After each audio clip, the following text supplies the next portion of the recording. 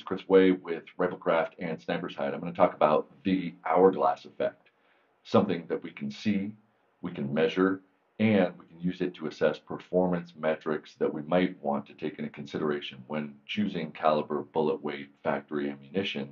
But factory ammunition gives us a clear-cut standard that we can use to apply and compare what we're doing and how we're doing it. In this case, the factory 100 grain Hornady ammunition shot at 3250. The Berger 156 was going 2590. When I put them in my rifles, my Accuracy International and my Kelblies, those speeds were maintained and they were consistent. So if I was going to buy that, I would have to use those characteristics to determine which one was right for the job. That's what I did. I shot 200 rounds, and let's look at that data. Okay, I'm facing our shooting location, which is 900 yards away. I was walking out 100 grain and 156 grain in strong winds. And as I was walking out, the 100 grain kept beating the 156. Coming out. The 156 needed more elevation and more wind. Now, when we got to 900 yards, you can see the target. This target is bladed and it milled out at about 4/10 width. And those wind calls converged. The data shows that there is an hourglass effect when it comes to wind. It wouldn't line up in a Kestrel or a ballistic calculator. It did line up taking 200 data points, putting them into a graph and looking.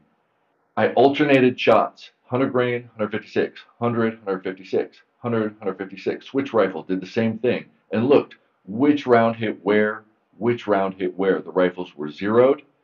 The wind speeds were constant in a zone of however long it took to take a follow-up shot, 6 seconds. In doing that, I was able to see that the 100 grain Hornady outperformed the 156 Berger up to about 900 yards. So if I was shooting inside of 900 yards, the 100 grain Hornady had more wind resistance, even though the 156 has a higher BC.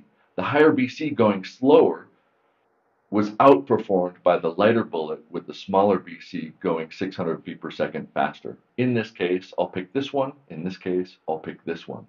When you know that, you can make informed decisions, you can plan, and you can perform your best. That's the whole goal of Riflecraft and Sniper's Hide, is to inform you and allow you to make your own choices, get your experience, gather data, and go be more effective. Come up with better, forward-thinking ways of doing it. We can't always do that with the information that's there. We've got to collect our own data. So go get your data and start sharing it.